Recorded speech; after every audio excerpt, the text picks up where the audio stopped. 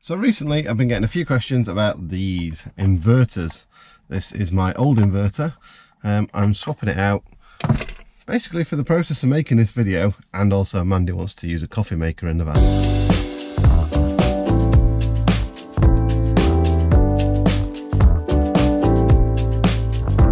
Now what I've gone for is this beast. And there are two reasons I've gone for it. Number one is it is an absolute definite 2000 watt inverter, so 2 kilowatt. It's got some safety stuff built into it as well. Obviously you can tell just by looking at the two of them that this one's built much better.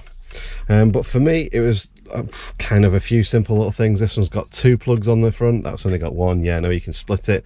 But this one's also got a remote switch on and off.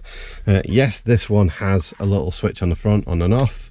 But the problem with these inverters is they use power if nothing's plugged into them. So if they're powered on with 12 volts, but you've not got anything plugged into the alternate current side, the plug socket side, they'll still use power. And they'll use, maybe, you know, depending on the size of the inverter, a few amps an hour. So that's a constant drain on your battery, whereas you're not actually using them. So we always suggest switching them off. So that's the coffee maker Mandy wants to bring with us. Well, she has been bringing it with us. Plugs into there whenever we're on a campsite. Somebody who's wired their motorhome to an inverter. The inverter then is wired to all the main sockets around, and within those main sockets are 2 USB ports.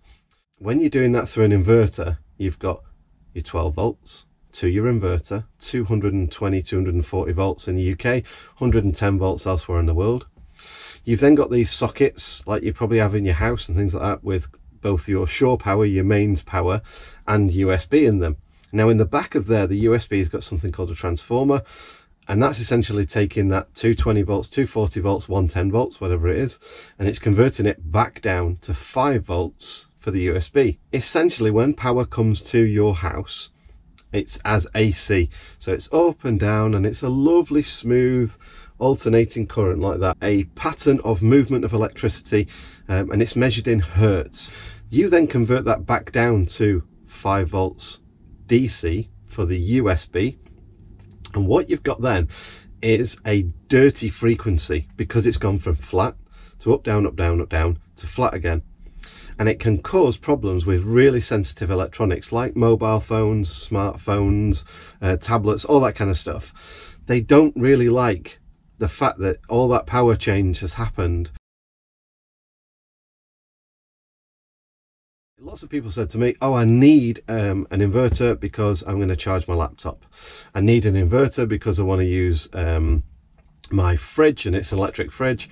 Or I need an inverter because my wife wants to use hair straighteners, you know, a hair dryer, or in my case, my wife, Mandy, wants to use a coffee maker. If all you want to do is power like a small TV or a laptop or charge your phone, those types of things should be run from 12 volts, and there are ready-made adapters that you can get that you can just plug into your 12 volts and it'll charge your laptop, or, you know, power your TV, and obviously, like I say, with the USB converters it'll charge your smartphone or tablet or whatever. And that's where I'd say you are then kind of like, you know, making the most out of your 12 volts, because to convert your 12 volts into AC via the inverter, that is actually a fair amount of waste to charge a mobile phone. It might be a crazy analogy, but it's the only one I could really come up with. You need some milk. So you've got two options. You either walk to the shop and get the milk and bring the bottle back, or you push your car to the shop, you put the milk in the car and you push the car back. You've still got the bottle of milk, but one of them was a massive amount of effort and the other one was easy. 12 volts is easy when your whole van is based on 12 volts. To then go up and use 240 volts when you really only need 12 volts again, or 5 volts for USB, is that pushing the car to go and get your bottle of milk or whatever. It's just a stupid amount of effort for something that was otherwise easily done. And these laptop chargers will obviously charge other things as well, or they'll provide power to other things. Say for example TVs, if you look on the back of a TV, you might say its input is 12 volts or something, and the power pack that comes with it, it goes from the mains plug into this big brick into a small cable that plugs into the back of the TV. And it was sold to you as just as a generic TV for your house. But if you look at that power brick, it's converting AC to DC, giving DC to the telly. So there's probably an adapter out there that'll help you achieve that without having the necessity of plugging it into an inverter. The next question I'm going to go over is, what's the difference between a modified sine wave inverter and a pure sine wave inverter? So the pure sine wave is actually the DC current, which is straight, direct current, straight, to the alternating current. If it goes nice curve, that's a pure sine wave, just like the power that comes into your house from the electric cables overhead. A modified sine wave essentially is a way of stepping up the power and stepping back down in stages. Why do they do that? Well, because it's cheaper and easier to do the step than it is to create the smooth sine wave. To create the smooth sine wave, you need far better electronics than you do to create the step. So like I say, pure sine wave, far better quality, and your electronic devices will absolutely love it. Modified sine wave, cheap tech, won't work on it at all. It could even blow up laptops and things like that, because it is a nasty way of converting DC to AC. All of this, by the way, is all written down. I've actually made my own blog on my website, and I've got diagrams and everything like that, so you can go on my website and read all about it, and it's www.gjot.uk. So if you are unsure about anything I'm saying and the video still doesn't make sense, go read the blog on the website. So the next thing I get asked is, how do I know how much power I need? And this one's quite a simple one. Get the device in your house and get one of those energy saving plugs that you can get that shows you how much energy that device uses when you plug it in. So you plug it in the outlet, you plug your device into this little meter, and then switch it on, and it'll show you its maximum power surge and its running level and things like that. And that's what we did with a coffee maker. And the coffee maker said that it was around about sort of 400 to 800 watts ongoing, and it peaked just over 1,000 watts when it was actually, you know, switch it on, and then it starts to boil the kettle, if you like, and starts to boil the water. So I knew then that I need 1,000 watts. Now the second sort of problem that you're going to look at here is you don't want to maximize the output of your inverter straight away, because there's chances you're going to blow it up, or it'll just pack up. It's just too close to its operating limits. It'll just pack up. So my way of looking at it is get double. If you need 1,000 watts, get 2,000, and that's what I've done. If you only need 75 watts, get a 150 watt. Now that I know I need 1,000 watts of power, and I've got a 12 volt power supply in my van via the leisure batteries, I can work out the amps that's going to draw from my batteries to make sure that my batteries are powerful enough. And the way they do that is we divide the watts via the volts. So that's 1,000 watts for the coffee maker divided by 12 volts, the leisure batteries, and we get 83 point blah blah blah amps.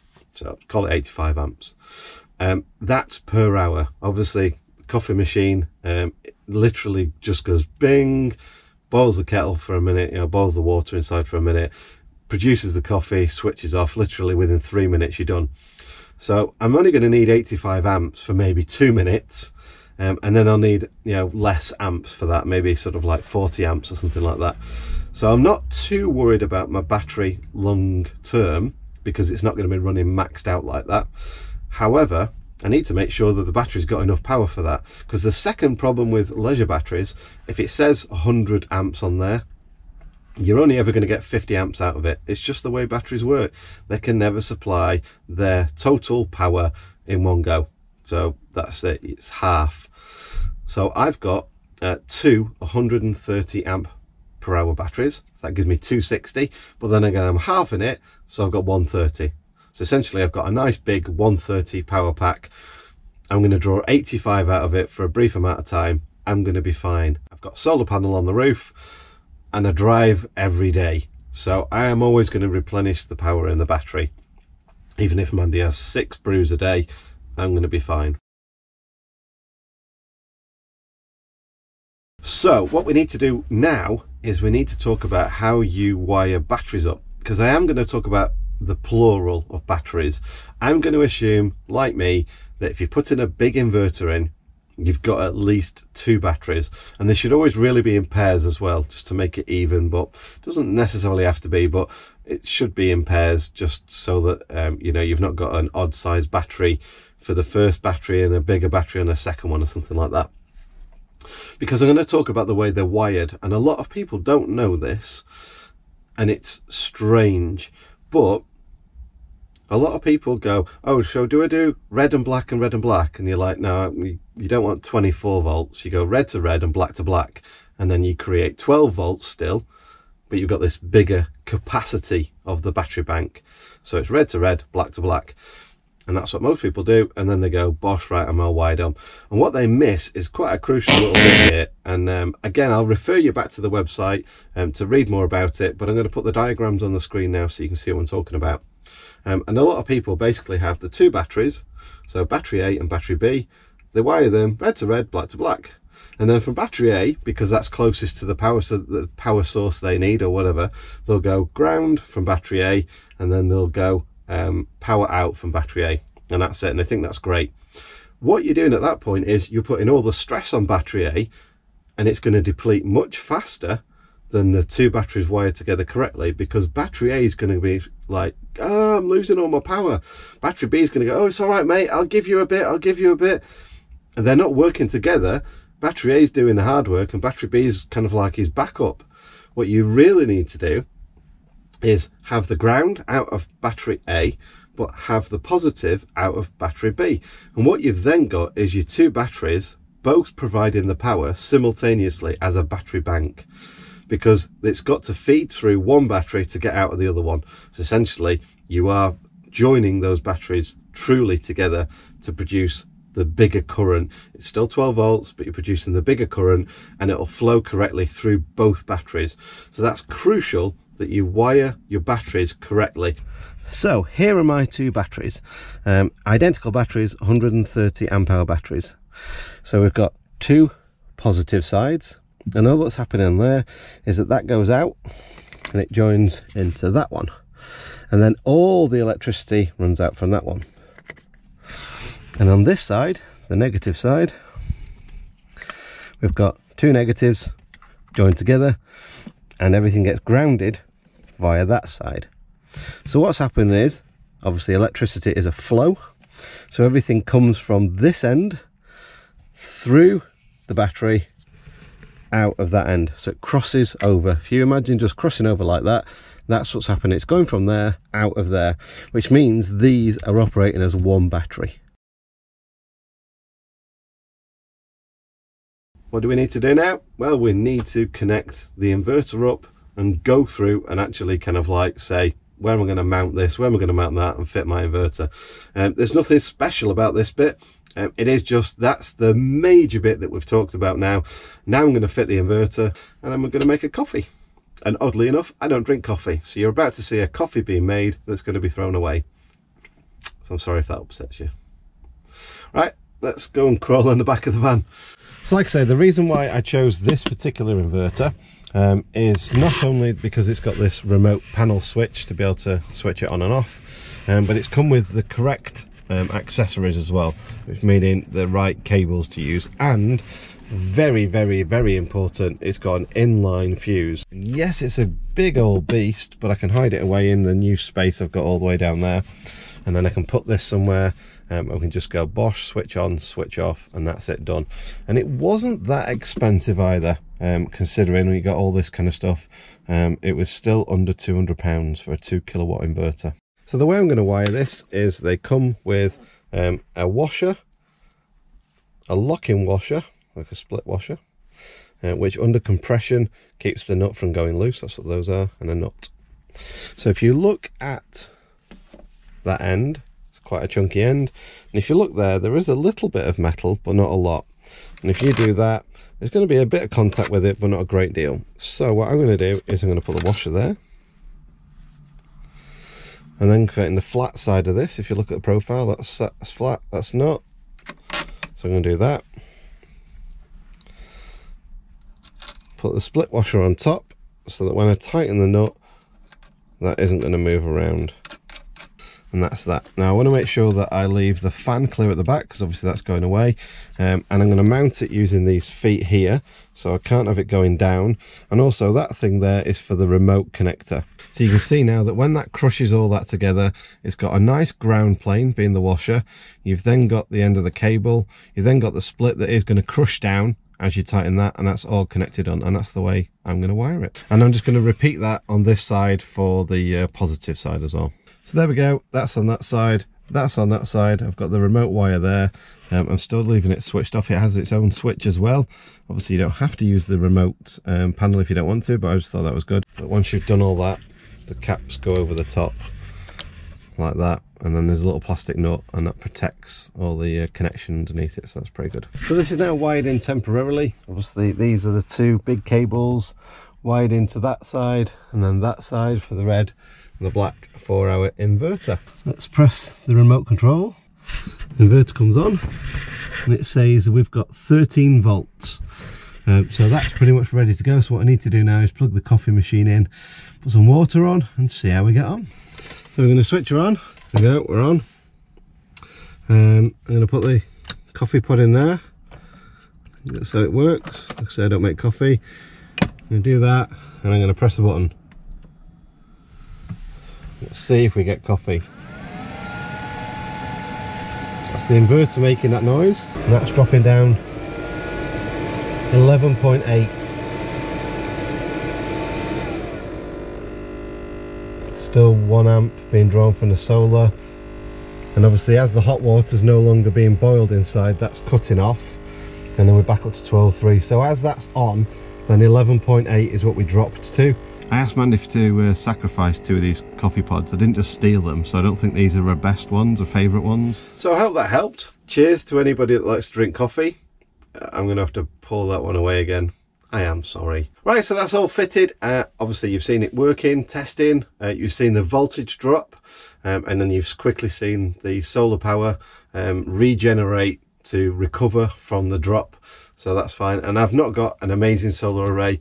If you look up there now, you can see me fitting the panel. Like I say, I've also fitted the Victron Bluetooth solar controller. So you saw me monitoring that in real time, the voltage of the battery and the you know, the way that the solar panel was quickly regenerating that.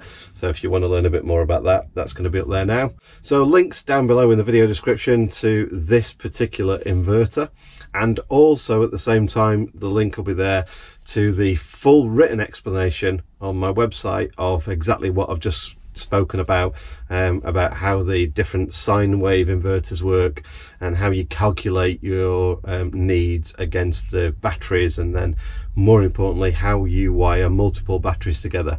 So that's all down in the video description. Right then, thanks for watching. I'll catch you on the next video. Take care. Bye.